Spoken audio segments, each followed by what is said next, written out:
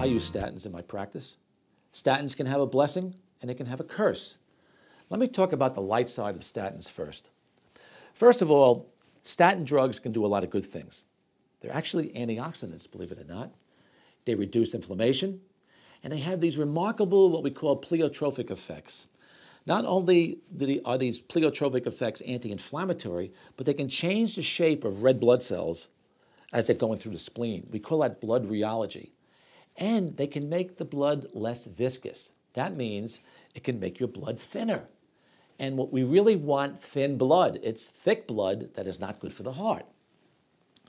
So, statins have another effect, and it's this. In high-risk men, especially smoking men, it showed protection in one clinical study. A lot of these men had low HDL. This is a serious risk factor in men because we know that in men with low HDL, their blood tends to thicken. And we know statins thin the blood.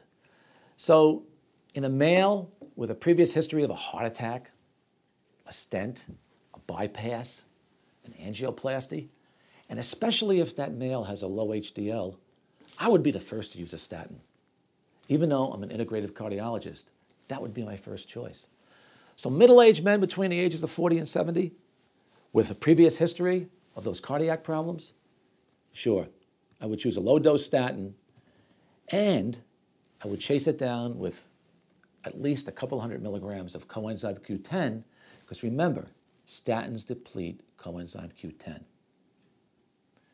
What about other segments of the population? Would I use statins in women? For the most part, no. I've seen very little utility in women, so for most women, I don't choose a statin. Do I use statins in children? Well, maybe 1 in a million, folks. So statins can have a light side, particularly in middle-aged men with a previous coronary problem, but statins have a dark side. I call it the curse. First of all, the benefits are widely exaggerated, and it's not necessary to reduce cholesterol numbers. We need to treat patients, not just cholesterol numbers. You know, one of the most common consults I saw in my office was a woman in her 30s. She comes in because she has a high cholesterol and the doctor treats her with a statin. And guess what? She's having side effects. And she comes in and she says, do I have to take this because my cholesterol numbers are so-and-so? And I look at her and I say, absolutely not. Then she bursts into tears and she hugs me. Statins have a horrific dark side.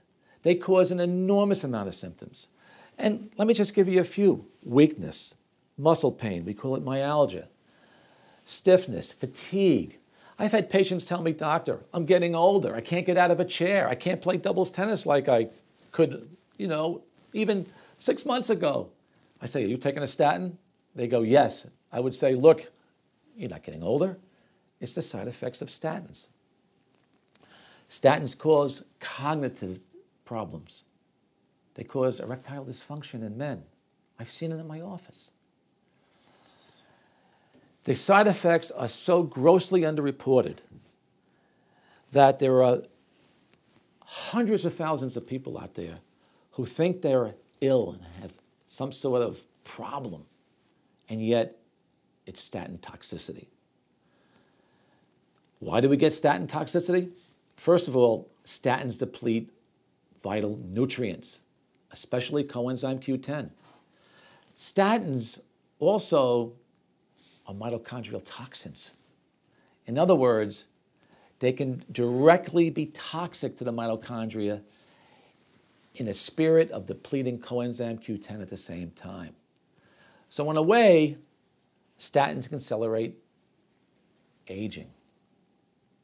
That's why I do not like to use them in men over the age of 70. There is data to show they can get cognitive impairment. So in the older folks, I don't like to use statins regardless of their heart health. And look, again, I don't treat high cholesterol numbers. But if I had a middle-aged male with a low cholesterol, I'm still going to give him a statin if he had all those cardiac concerns I said previously. What's the takeaway? Look, statins can have a bright side and a dark side. The bright side first, they can thin the blood, they act as antioxidants, they're anti-inflammatories.